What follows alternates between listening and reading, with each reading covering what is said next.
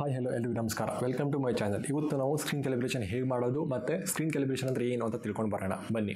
ಆಯಿತಾ, screen calibration ಅಂತ ಅಂದರೆ ನಮ್ಮ ಸ್ಕ್ರೀನಿನ ಕಲರನ್ನು ಮೆಜರ್ಮೆಂಟ್ ಮಾಡಿ ಅದನ್ನು ಪ್ರಾಪರಾಗಿ ಒಂದು ಸ್ಟ್ಯಾಂಡರ್ಡ್ ತಕ್ಕಂತೆ ಮಾಡಿಫೈ ಮಾಡಿ ಅದನ್ನು ರೀಪ್ರೊಡ್ಯೂಸ್ ಮಾಡೋದನ್ನು ನಾವು ಸ್ಕ್ರೀನ್ ಕ್ಯಾಲಿಬ್ರೇಷನ್ ಅಂತ ಹೇಳ್ತೀವಿ. ರೀಪ್ರೊಡ್ಯೂಸ್ ಅಂತ ನೀವು ಅರ್ಥ ಮಾಡ್ಕೊಳ್ಬೇಕು. ಸ್ಕ್ರೀನಿಂದ ಬರೋ ವಾಪಸ್ ಅಂದರೆ ಸ್ಕ್ರೀನಿಂದ ಇಮಿಟೇಟ್ ಆಗ್ತಾ ಇರೋ ಕಲರನ್ನು ಒಂದು ಇಂಟರ್ನ್ಯಾಷನಲ್ ಸ್ಟ್ಯಾಂಡರ್ಡ್ ಅಂದರೆ SRGB ಅಂತ ಇರುತ್ತೆ, Adobe RGB ಅಂತ ಇರುತ್ತೆ. ಸೊ ಅದನ್ನು ಒಂದು ಪ್ರಾಪರಾಗಿ ಒಂದು SRGB, ಫಾರ್ ಎಕ್ಸಾಂಪಲ್ ನಾವು SRGB ಅಂತ ಇಟ್ಕೊಳ್ಳೋಣ. ಸೊ SRGB ವ್ಯಾಲ್ಯೂ ತಕ್ಕಂತೆ ರೀಪ್ರೊಡ್ಯೂಸ್ ಮಾಡೋದನ್ನು ನಾವು ಸ್ಕ್ರೀನ್ ಕ್ಯಾಲಿಬ್ರೇಷನ್ ಅಂತ ಹೇಳ್ಬೋದು. ಆಯಿತಾ, ಈಗ ನಾವು ಸ್ಕ್ರೀನ್ ಕ್ಯಾಲಿಬ್ರೇಷನ್ ಹೇಗೆ ಮಾಡೋದು ಅಂತ ನೋಡ್ಕೊಂಡು ಬರೋಣ ಬನ್ನಿ.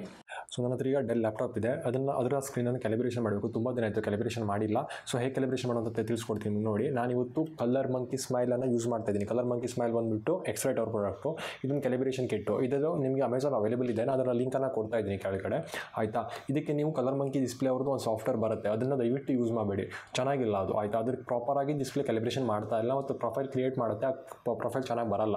ಆಯಿತಾ, ಹಾಗಾಗಿ ನಾನು ಒಂದು ಬೇರೆ ಸಾಫ್ಟ್ವೇರ್ ಹೇಳ್ತಾ ಇದ್ದೀನಿ ನೋಡಿ, Displaycal ಅಂತ. ಇದು ಥರ್ಡ್ ಪಾರ್ಟಿ ಸಾಫ್ಟ್ವೇರು, ಬಟ್ ತುಂಬ ಚೆನ್ನಾಗಿದೆ ಮತ್ತು ಓಪನ್ ಸೋರ್ಸ್ ಸಾಫ್ಟ್ವೇರ್ ಇದು. ಆಯಿತಾ, ಇದನ್ನು ನಾವು ಯೂಸ್ ಮಾಡೋಣ.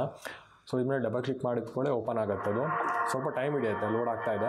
ಆಯಿತಾ, ಇದು ಅರೌಂಡ್ ನಿಮಗೆ ಈ ಡಿಸ್ಪ್ಲೇ ಪೂರ್ತಿ ಕ್ಯಾಲಿಬ್ರೇಷನ್ ಆಗಿ ನಿಮಗೆ ಅರೌಂಡ್ 45 to 50 ಮಿನಿಟ್ಸ್ ಬೇಕಾಗ್ಬೋದು. ನಿಮ್ಮ PC ಯಾವ ಥರ ಇದೆ ಅದ್ರ ಪವರ್ ಮೇಲೆ ಡಿಪೆಂಡ್ ಆಗುತ್ತೆ, ನಿಮ್ಮ ರ್ಯಾಮು ಆಮೇಲೆ ಈಚ್ ಆ್ಯಂಡ್ ಎವ್ರಿಥಿಂಗ್ ಮೇಲೆ ಡಿಪೆಂಡ್ ಆಗುತ್ತೆ, ಪ್ರೊಸೆಸರ್ ಮೇಲೆ. ಸೊ ಫಸ್ಟ್ ಆಫ್ ಆಲ್ ಆಗಿ ಇದು ಓಪನ್ ಆದಮೇಲೆ ನೀವು ನೋಡ್ಬೋದು ಇಲ್ಲಿ ColorMunki ಸ್ಮೈಲ್ ಅಂತ ಒಂದು ಇನ್ಸ್ಟ್ರೂಮೆಂಟ್ ಆಲ್ರೆಡಿ ಡಿಟೆಕ್ಟ್ ಆಗಿದೆ. ನೀವು ಫಸ್ಟ್ ಟೈಮ್ ಇನ್ಸ್ಟಾಲ್ ಮಾಡ್ತಾ ಇದ್ರೆ ಡಿಟೆಕ್ಟ್ ಆಗಲ್ಲ. ಯಾಕೆ ಅಂತ ಅದು ಹೇಳಿದರೆ ಅದರದ್ದೊಂದು ಡ್ರೈವರ್ಸ್ ಇರುತ್ತೆ, ಡ್ರೈವರ್ನ ಡೌನ್ಲೋಡ್ ಮಾಡಬೇಕು. ಆ ಡ್ರೈವರ್ ಡೌನ್ಲೋಡ್ ಮಾಡೋಕ್ಕೆ ನೀವು ಈ ಟೂಲ್ಸ್ ಆಪ್ಷನ್ಗೆ ಹೋಗಿ ಇನ್ಸ್ಟ್ರೂಮೆಂಟ್ ಅಂತ ಕಾಣಿಸ್ತಾ ಇದೆಯಲ್ಲ, ಸೊ ಇನ್ಸ್ಟ್ರೂಮೆಂಟ್ಗೆ ಹೋಗಿ first option install ARGY2 CMS instrument drivers ಅಂತ ಇದೆ ನೋಡಿ, ಅದನ್ನು ನೀವು ಇನ್ಸ್ಟಾಲ್ ಮಾಡ್ಕೋಬೇಕು. ಇನ್ಸ್ಟಾಲ್ ಮಾಡಿದ ನಂತರ ಇಲ್ಲಿ ColorMunki ಸ್ಮೈಲ್ ಅಂತ ಬರುತ್ತೆ. ಸೊ ಫಸ್ಟ್ ಆಫ್ ಆಲ್ ನಾವು ಏನು ಮಾಡೋಣ ಅಂದರೆ ಈಗ USB ಕನೆಕ್ಟ್ ಮಾಡ್ಕೊಳ್ಳೋಣ ಇಲ್ಲಿ. ಸೊ USB ಕನೆಕ್ಟ್ ಮಾಡ್ಕೊಂಡ್ವಿ.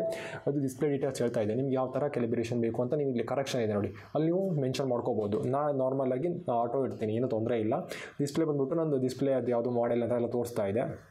ಆಯಿತಾ, ಇಲ್ಲಿ ಬೇರೆ ಏನು ಆಪ್ಷನ್ ಇದೆ ಇಲ್ಲಿ ನೋಡಿ, ಇಲ್ಲಿ SRGB ಅಂತ ಇದೆ. ನಾವು ಫೋಟೋಗ್ರಾಫರ್ಸಿಗೆ ವಿಡಿಯೋಗ್ರಾಫರ್ಸಿಗೆ SRGBನೇ ತುಂಬ ಯೂಸ್ ಆಗುತ್ತೆ. ಸೊ ನಾವು SRGB ಆಪ್ಷನನ್ನು ಚೂಸ್ ಮಾಡ್ಕೊಳ್ಳೋಣ. ಇಲ್ಲಿ SRGBನ ಚೂಸ್ ಮಾಡ್ಕೊಂಡಿದ್ದೀವಿ. ಆಯಿತಾ, ಇಲ್ಲಿ ColorMunki ಸ್ಮೈಲ್ ಎಲ್ಲ ಡಿಟೆಕ್ಟ್ ಆಗಿದೆ, ಎಲ್ಲದು ಪ್ರಾಪರ್ ಆಗಿದೆ ಈಗ. ಸೊ ನಾವು ಕ್ಯಾಲಿಬ್ರೇಟ್ ಆ್ಯಂಡ್ ಪ್ರೊಫೈಲ್ ಅಂತ ಇದೆಯಲ್ಲ, ಇಲ್ಲಿ ಆಪ್ಷನ್ ಮೇಲೆ ಕ್ಲಿಕ್ ಮಾಡೋಣ. ಕ್ಲಿಕ್ ಮಾಡ್ಕೊಳ್ಳಿ ಒಂದು ಸಪ್ರೇಟ್ ವಿಂಡೋ ಓಪನ್ ಆಗುತ್ತೆ. ಈ ವಿಂಡೋದ ಮೇಲೆ ನಾವು ಇನ್ಸ್ಟ್ರೂಮೆಂಟ್ ಡಿವೈಸ್ ಇದೆಯಲ್ಲ, ಅಂದರೆ ColorMunki ಸ್ಮೈಲ್ ಅಂತ ಬರ್ಕೊಂಡಿತ್ತಲ್ಲ, ಈ ಡಿವೈಸನ್ನು ಇಡಬೇಕು. ಸೊ ನಾನು ಈಗ ಅದನ್ನು ಈ ಡಿವೈಸ್ ಮೇಲೆ ಇಡ್ತಾ ಇದ್ದೀನಿ ನೋಡಿ.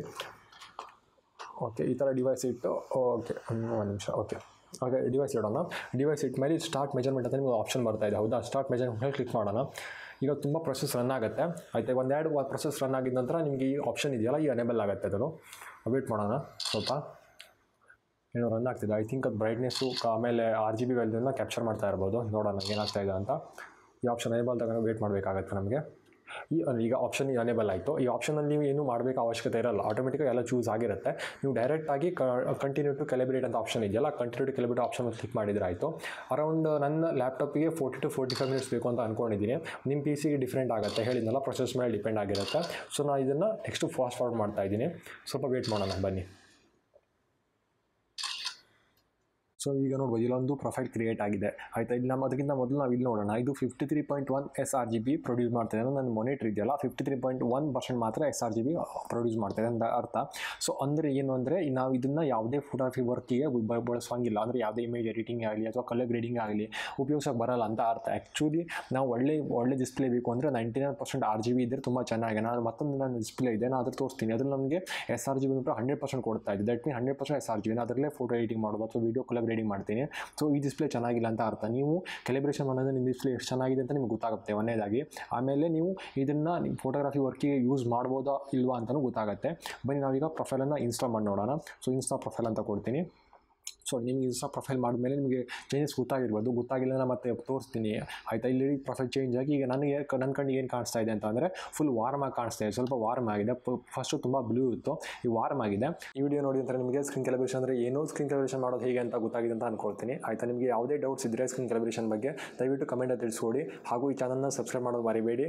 ಶೇರ್ ಮಾಡಿ, ಲೈಕ್ ಮಾಡಿ, ಹಾಗೂ ಸಪೋರ್ಟ್ ಮಾಡ್ತಾರೆ. ಇನ್ನು ಮುಂದೆ ತುಂಬ ವೀಡಿಯೋಸ್ಗಳು ಬರುತ್ತೆ.